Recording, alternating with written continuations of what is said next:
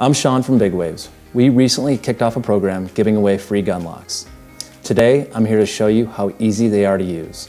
Please stick around to the end of this video and I'll show you how to get your free gun lock.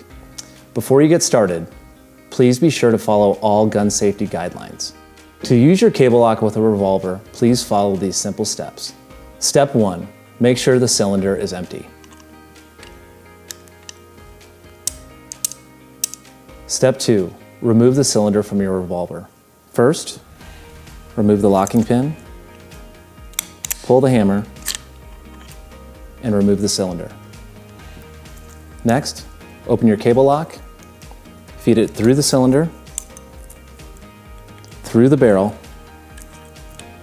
and finally, step 3, lock your gun.